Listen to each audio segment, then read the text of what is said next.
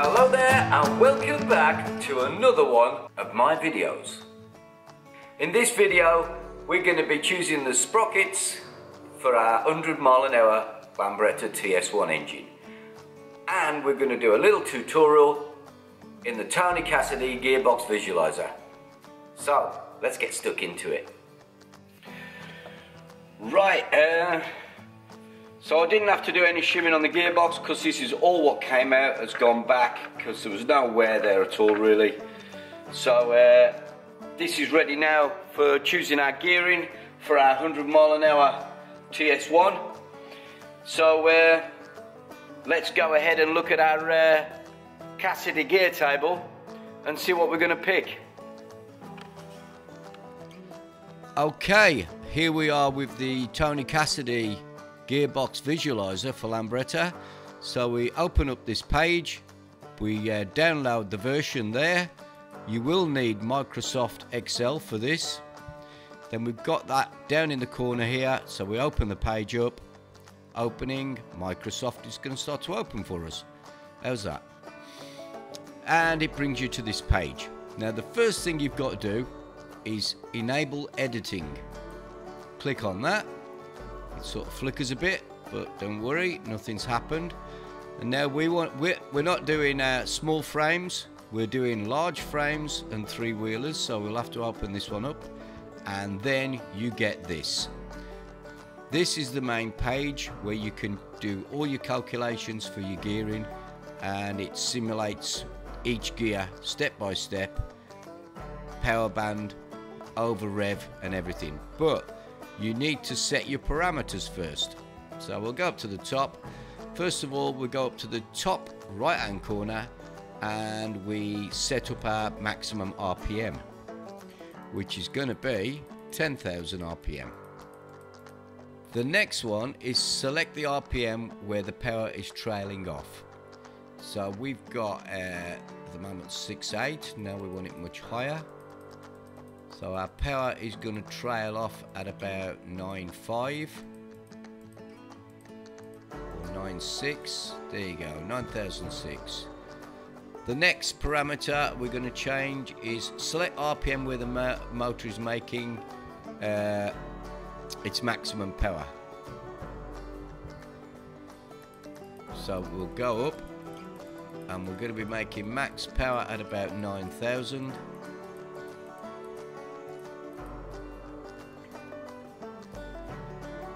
Right, need to scroll along a little bit, and now select when the power's coming in. So that's going to be about 5,500 with the exhaust that I've picked. There we go. So the next thing we're going to select is our gearbox. So we click this button here and this page will open, and we will select our Cyclone 5. And that should now, oh no, it hasn't opened up. Something wrong. It looks like I've got everything correct. There's something hiding here. There's no tooth. Ah, now there you go. For some reason there was no tooth for front sprocket selected, which is a bit strange, but never mind. Maybe I don't know what, I might have clicked on it somehow. Anyway, so 16 tooth, as you can see. The power's going to be trailing off at about 84 mile an hour, so that's way too low.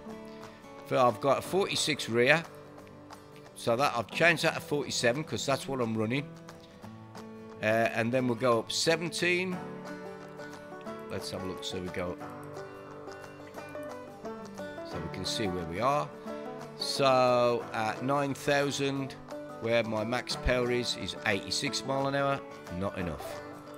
Up again, 18 tooth sprocket, 9,000, 90 mile an hour, 19 tooth sprocket, 9,000, 96 mile an hour. We need to go a bit higher, 20 tooth sprocket. So let's have a look where we are now. 9,100 mile an hour. Right. But what I forgot to do is change my tyre, because I'm running 190/10. So we'll select 190/10 and all of a sudden that changes our gearing again. So now at 9,000 we're at 102 mile an hour. Now that's more like it. So 102 and fully revving out. This is the gearbox we're going to pick. So if we rev out to the max about 9,500, we'll be doing 106 mile an hour. So I think this is about right. So you can do lots of things with this. You can do custom gearboxes. You can compare this gearbox with the gearbox that you can make on the other side, so you can make two comparisons. It's a very, very good piece of kit. So it even tells you what chain you're going to have to use with these gearing. 83 link, which is what I've got then, which is what I'm going to fit. Right, so our choice is going to be, we've got 47 clutch bell on our BGM 6 plate, so we're gonna go for the 20 tooth, which we looked at in the Cassidy table, which is going to give us about the right gearing. The problem with these 5-speed boxes is that because they're quite a low ratio gearbox, even though they've got 5 gears, so you need a 20 tooth to get round 200 mile an hour. I mean, it's quite handy if you want to use these 5 speeds on short tracks, because you can get them right down. But if you're trying to get them for high speed, you literally run out of sprockets for it. You can't get a sprocket big enough. So that's probably why not many people choose this 5-speed for top speed. But I'm going with it because I like the close ratio. Now I've got to try and find a chain, so we'll have a look through this lot and see what we can find.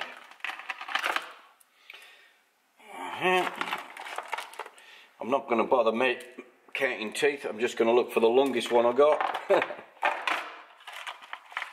have a look. Yeah, that's the longest one so far. Systematically through me chains. Ooh. Ooh, overtaken. Longer. Oh, that one's not complete. Yes. Okay, let's see how close a fit we've got. It's looking pretty good. I've just got to get this to line up at the front here. There you go. Pull down chain tensioner, 20 tooth sprocket. Bob's your uncle. We're in business. So we're running with a 5-speed at the moment, obviously, because I want to be able to kickstart the bike and drive around normal, like a normal person, rather than slipping it in 3rd gear everywhere and bump starting it. So that's why we've gone for this gearbox at the moment. We're going to give it a run. Anyway, once we've done some kilometers on this, we're going to give it a good blast and see if we can maybe do 100 mile an hour with all 5 gears in there. But if we can't, then we'll be doing other stuff, other modifications as we go along, taking the gears out, maybe other stuff to try and break that 100 mile an hour. Right.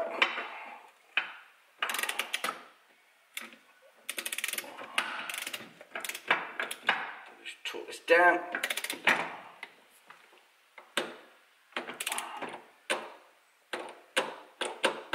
Okay, it's tight.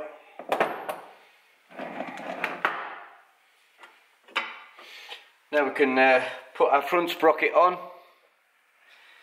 So, spring, I've got this top hat here marked up, so it lines up with the teeth.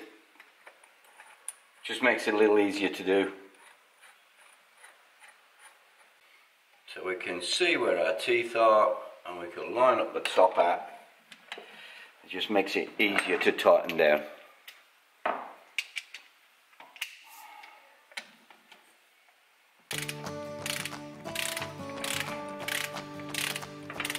Okay, it's in line now.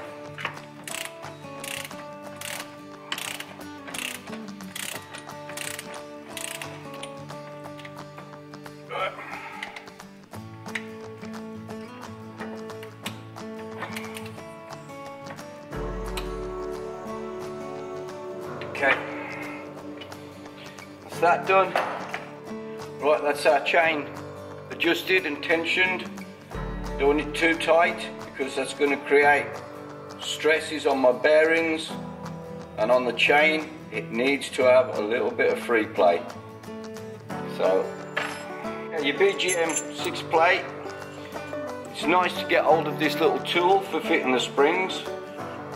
That goes in the middle. Then you've got these two nice bolts that come with the with your 6 plate clutch that'll screw into the spider here.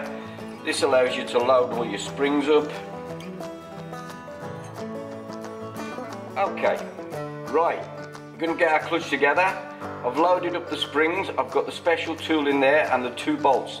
Now I've found the best way to do it is don't put the plates on when you're putting this on and trying to do it all together.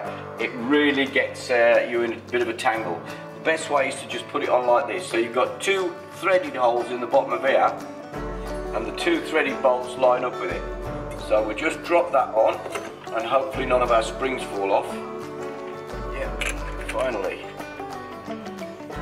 Okay. Now I didn't make that look easy, did I? So we'll just check all our springs are still in position, which they are.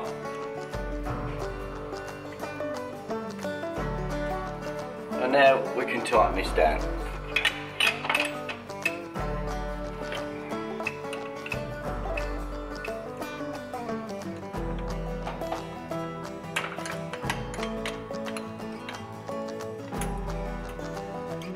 Right, we can just drop all our plates in now.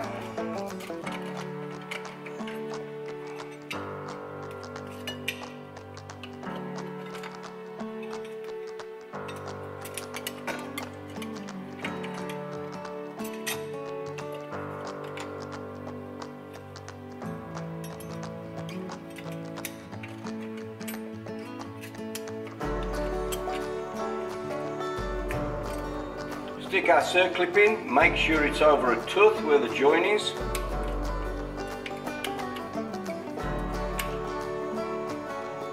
Firmly secured.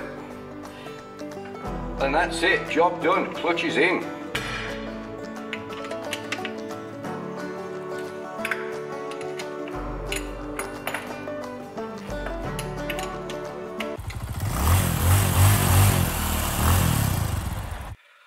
Okay, thanks for watching, and don't forget to like and subscribe to my channel and ding the little bell, otherwise you won't get all my notifications. And if you want to donate anything, there's a little link down below.